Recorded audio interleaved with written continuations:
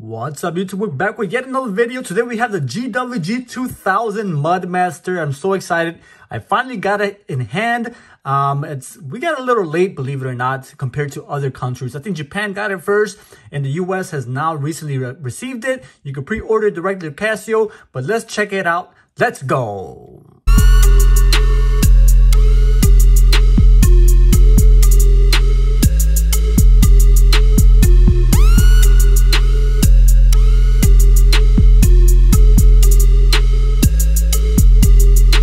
Alright, so here we go. We have the GWG-2000 series, guys. This is the GWG-2000 series. A lot of people are excited about this new release, an update to the old GWG-1000, which is a very popular model, and a lot of people excited to see the Mudmaster line get an update. But here it is.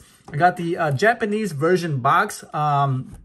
Nothing different in terms of the actual watch. It's exactly the same watch that is going to be released across the other countries, including the USA, but I thought I'd get it in order directly from Japan. So here it is. The Japanese version comes in a little box set. I'll open it up. So it is an unboxing, and it's also going to be an overview. I'm going to do maybe three different videos on this particular watch. The first one will be an unboxing, the second including the overview of the watch. Then I'll do a video on how to operate the functions on the watch, all that is included. And then thirdly, the video will be a comparison between the GWG-1000 and the GWG-2000 series watch. Now, I didn't want to do one video because they will be too lengthy and it will be overwhelming, I think, for the viewer. So I thought I'd separate that. And here is the manual that's included included in the box. Here is a 5678 module. That's the actual inner components, the tech inside of the watch. 5678 is actually machine. Japan manual in here, but neither here or there. Let's put this to the side. Thought I'd show you that. Put this to the side there, and let's check this baby out. GWG-2000. All right, standard Master of G-Shock trunk case included in this series. And then here is the watch. Here we go. GWG-2000. Now, a lot of different changes, not drastic changes, but there are some significant changes when it comes to this watch. And we'll discuss that now. Or actually, I'll discuss that later with the GWG-1000 comparison. But just in overview, this watch was released in November of 2021. And they're starting to trickle into the States now, but it's a little hard to find. The retail price, though, is a whopping $800 for this model if purchased in the US, and it's 699 pounds if purchased in the UK.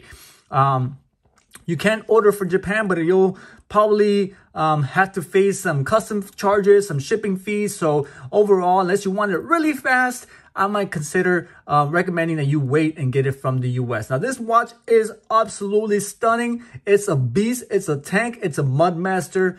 And look at that. You can see right there. And I'll explain to you guys momentarily what's going on with that. But let's just kind of absorb the watch itself. There we go. Capture some of the fine details of this piece. And I will do a macro shot just to capture and even finer details, some of the beautiful aesthetic design of this beautiful, gorgeous watch. Okay, there you guys have it. It is robust. It is a tank. It is a big watch, but it is very, very tough. So you get a lot of technology with this watch. Some things that I think should have been included and are not, considering that it is a 2000 series, the new generation of this watch, and also factoring the fact that it costs $800. So it is a lot of watch, a lot of technology, but I think they could have added some additional features to really make it stand out compared to the 1000 series. Now, this one currently comes in three different colorways. You have this one here, the gray monotone gray color. I'm gonna say it's black, but it's they're calling it gray. So you have the gray color version. You also have the green khaki color, and then you also have the third and final color released in sand beige. So there are the pictures of those three. I'm excited mostly because they will be using this particular module, this model, to create limited editions in the future, just like they did in the past. And I can't wait to see what they have to offer. Similar to the Maharishi they had released, they had a red color, yellow colored, a ton of different options, and I can't wait to see what they will have available with this particular model moving forward. So let's talk about what's going on with this watch. Overview of this watch: you have a forged carbon bezel, and that's actually what you see there, right on those pieces there. You can see it looks like melted, kind of forged components there. It looks like it's got recycled parts, but it's actually forged carbon, which means that it's actually forged including with carbon fiber, which makes it reinforced resin, makes it stronger than, pretty much they said stronger than metal and stronger than just resin in general. So it is also lighter as well, so it gives you a lighter watch with a tougher face or tougher compound on the actual watch. This one is also, it is tough solar, so you have tough solar movement. You can see that right there, tough solar, triple sensor, and it's also multi-band 6, so you get that beautiful tough solar multi-band 6 technology, which means that it will sync every night around probably 5 a.m. Between 12 a.m. and 5 a.m. it will sync, receive a signal from the towers locally, and then give you accurate time up to the second every night, if possible, because sometimes it could get obstructed. The signal could get obstructed if you have it close to metals or away from a window or hidden in a closet or in a drawer somewhere. It may not capture this signal, but for overall, this watch is guaranteed to be accurate damn near every day. All right, so this is a triple sensor watch. You can see there it's got barometer, thermometer, and compass all in this watch. So I'll go through the functions here. Bottom left button, you can see it says triple sensor there. Go through barometer, temperature. That's your recall some information. Stopwatch, timer, alarms, world time, RC for receiving the signal, and then back to your home time. So barometer right there.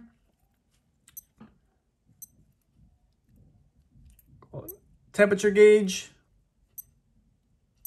Could change that, all those functions to change between different metrics. Timer, alarm, it should have 5 timers or alarms. 4, 3, 2, 1, that's 5.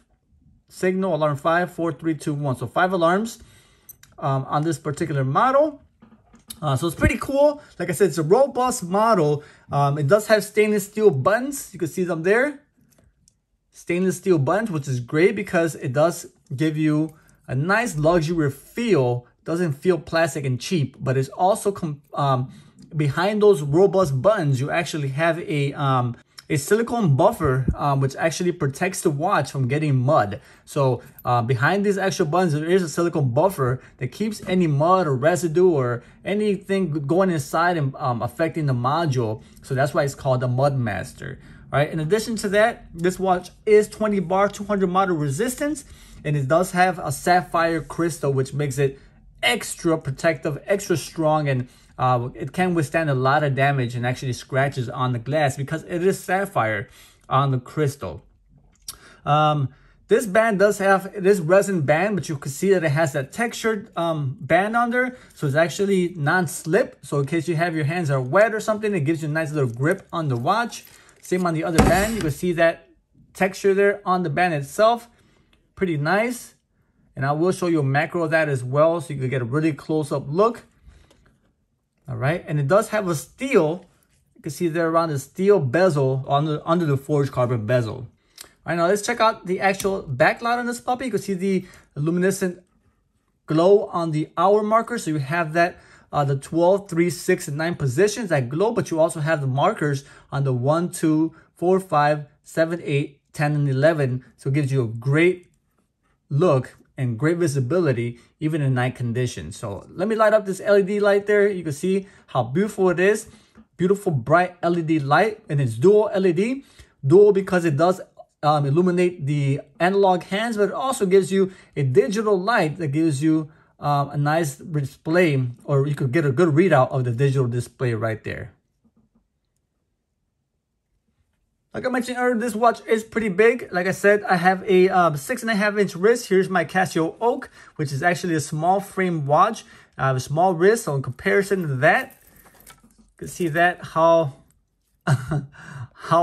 humongous and how it dwarfs my Casio Oak watch. I'm gonna remove the Casio Oak and put out the Mudmaster, put it on to see how it looks on my wrist, which I know is gonna be, oh yeah, I can feel it. Oh, it's actually very, very light. I'll put the weight of the actual watch on the screen there so you guys can see it.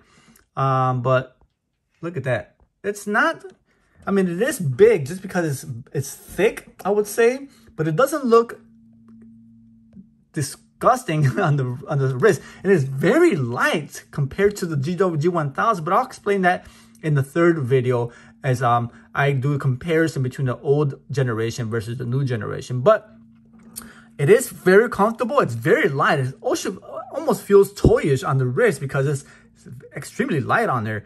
I'm surprised. I'm actually very surprised about how light this watch is. You can see that it does have a metal clasp there for the end there. All right, for the buckle there, it is metal. It looks like it's a stainless steel brushed metal on the end there. All right, and then the new change, and I'll discuss that as well, recover that again. It does have a resin band keeper instead of the old metal ones, which I think I favor the resin over the metal, but some people would disagree. Okay, here's the back plate of the watch, carbon core guard. This is the GWG-2000 multiband 6 steel back, GWG-2000, water resist 20 bar, 200 sapphire crystal, like I mentioned earlier, compass, altimeter, display, and modes. So we'll discuss some of the functionality later. You can see the carbon core guard right there. Nice, robust design, but it's actually supposed to make it thinner. So this one, the dimensions of this particular watch, this watch, it comes in at a whopping dimensions of 61.2 by 54.4 by 16.1 millimeters. So here we have, I'll show you guys that. Here's my trusty device here. I'm going to zero that out, and then starting off with the 16.1 in thickness, so you could capture that. Now it should be from bezel. It should be from bezel, which is right here, the bumper guard, all the way to the back. So let's see if we could measure that. So I'm going to zero this out here. All right, we're at 0, and let's see if we could get the dimensions of this thing here. So it's about 16.0. They're saying it's 16.1, so they probably either round it up or my thing needs to be adjusted slightly, but let me get that. There it is. So it's about 16.1. That's about pretty accurate. And then 54.4. That should be maybe from here to here, from side to side. Let me get that in there. 15.3. Where are you at? Oh, bumper to bumper. 54.4 is what they're saying. So I'm getting 54.04. Pretty good. And then in terms of top to bottom, it's gonna be actually right here to here. They're saying it's 61.2 in dimension. So let me put that there. Let's close this up. 61.2. That's your dimensions. All right. So there you guys have it in millimeters. That's your dimension of this watch. It is a pretty big watch, but it is a beautiful piece of timepiece. All right. So now I'll go ahead and show you guys a macro view and get you guys a good look and very close-up look of this watch. You can take it in, and then we'll be right back. All right, so now I'll go ahead and show you guys a macro view and get you guys a good look and very close-up look of this watch. You can take it in, and then we'll be right back.